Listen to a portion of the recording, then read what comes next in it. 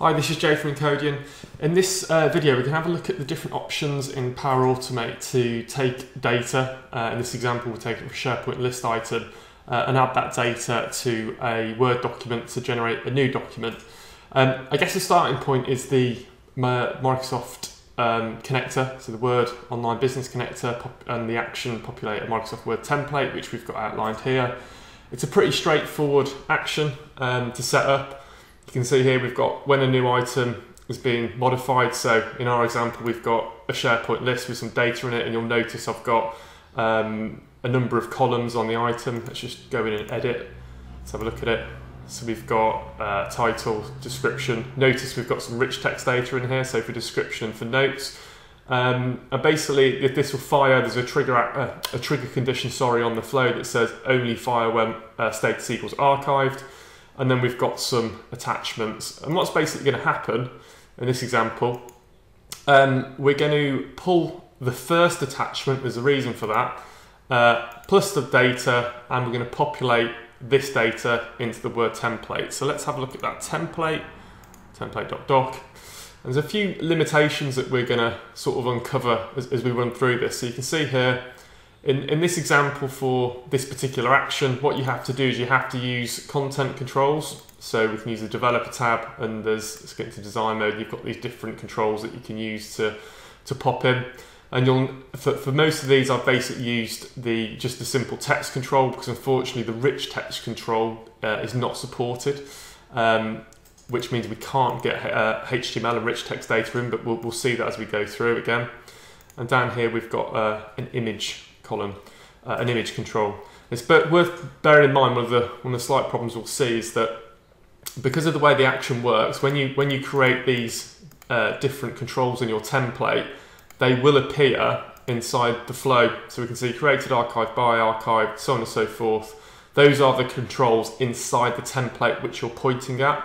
Now, if you, like I'll show later on in this example, if you have an n number of images, for example, so you could have 1 image or 7 images or 12 images, and you're not quite sure how many you're going to have at runtime, then this is a real tricky situation, because this has got a one-to-one mapping between the controls and the template. So in essence, if you could have 12 images, you'd have to pre-create 12 fields, and obviously of which 11 could be blank. So it's not a great way to sort of set up that document.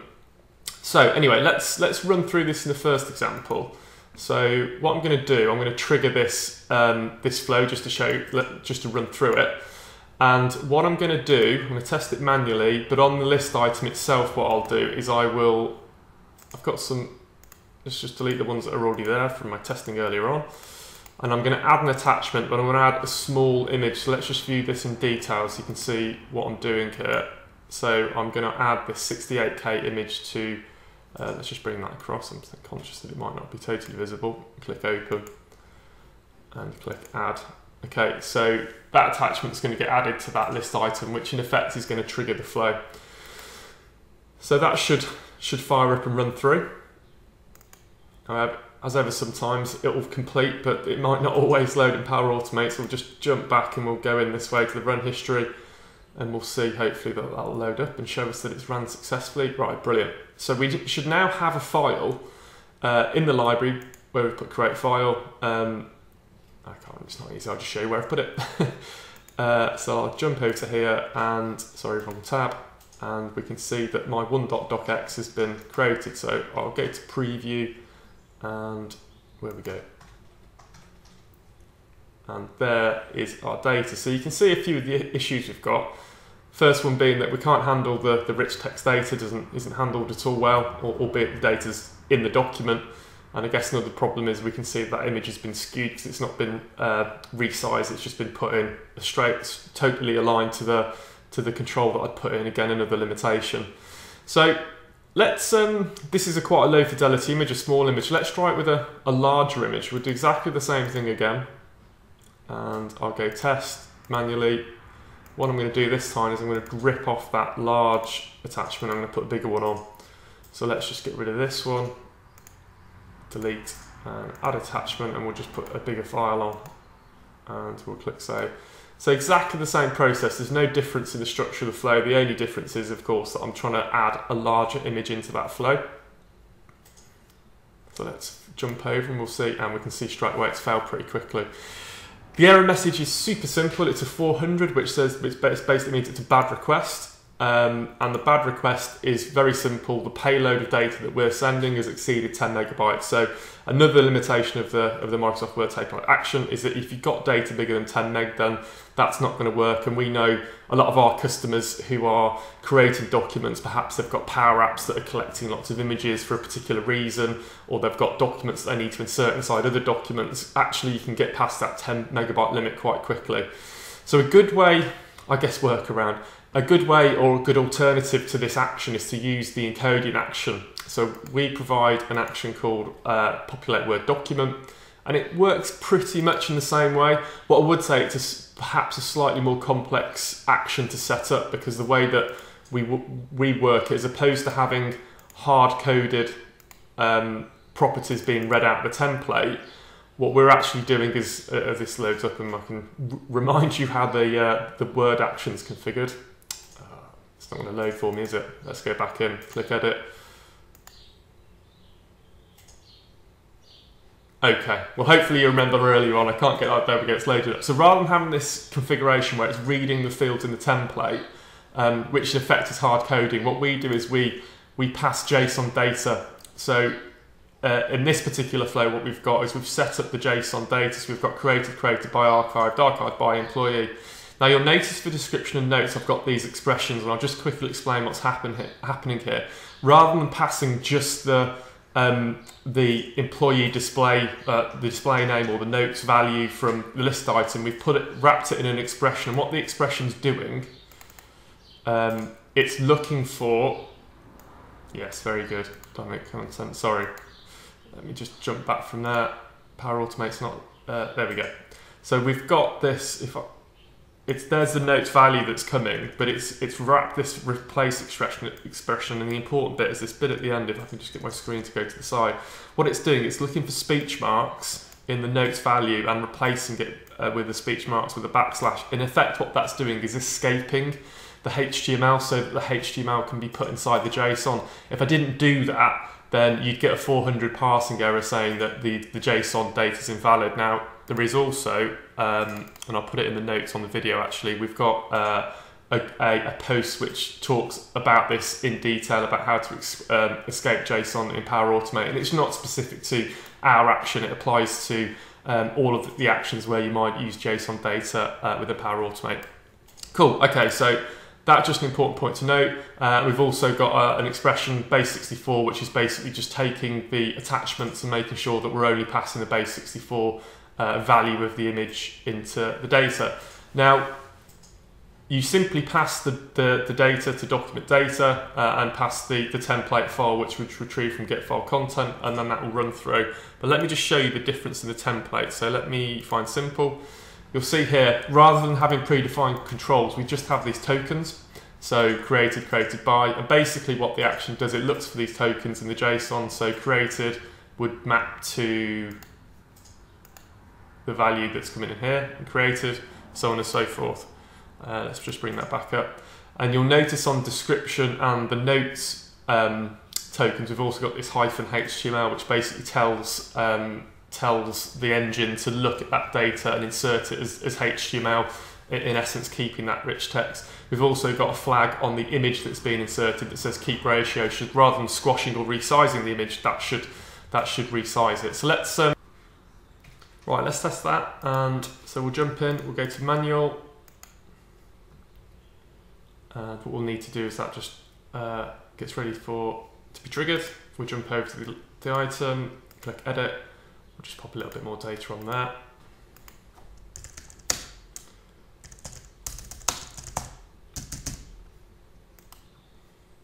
And we'll save that, and that should trigger the flow for us. So we're processing a large set of data here, so it's going to take a little bit more of time to run through.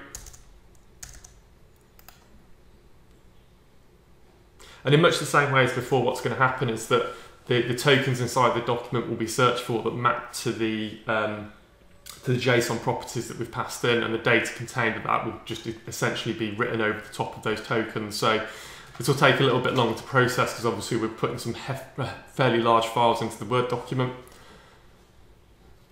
So that's run through, which is great. And now we'll get that document added into Power Automate. So let's just jump over here, sorry, into SharePoint. So I'll just refresh that. And there's our simple document that we've created this time. And I'll just jump into preview. Hopefully that will be okay. Again, the document contains a pretty large image, so it might take a little bit of time to say, okay, that's rendered correctly. So now we can see we've correctly got the HTML rich text data from the list items in the document as it should be, and you can see that the image that's been put to the document has also been put in correctly, which is great.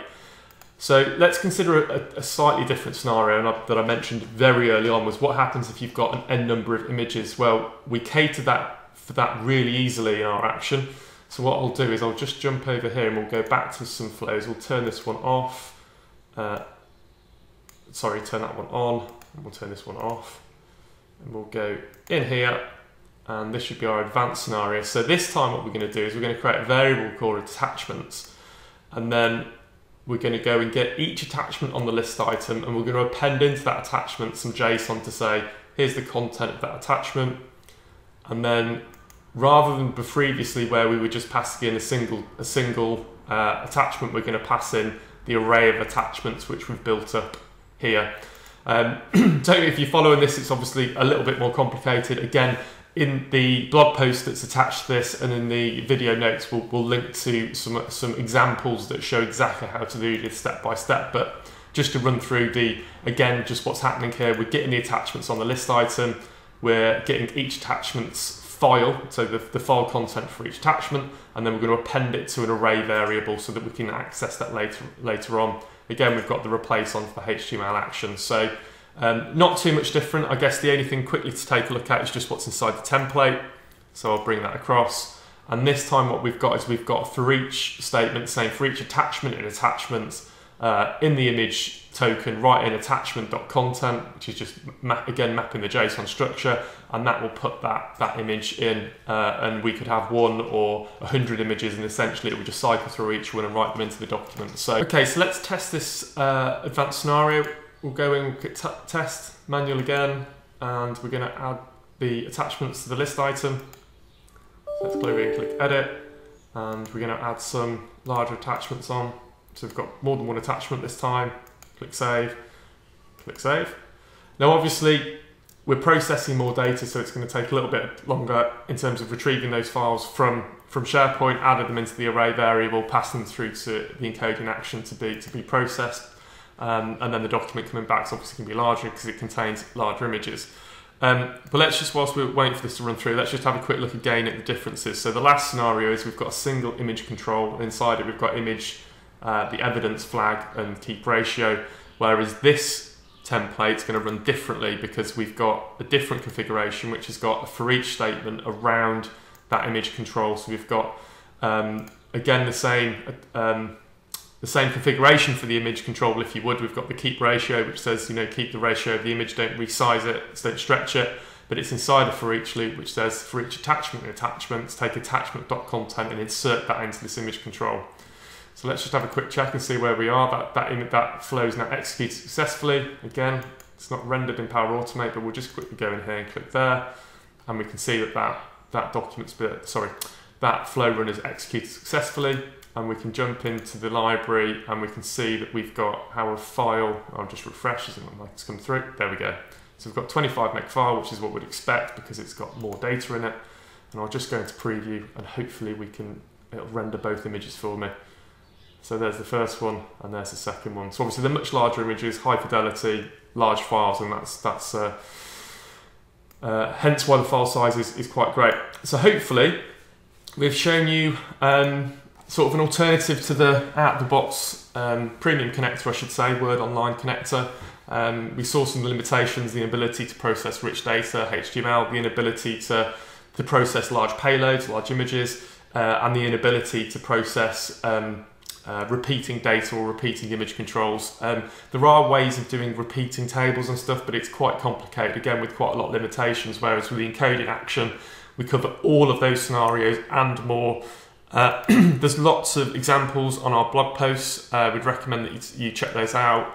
Those are with the accompanying blog post, and they're also with they're linked to within this YouTube video. Again, if you've got any questions or support queries, then please visit support.encodian.com, or you can ping the team at support@encodian.com.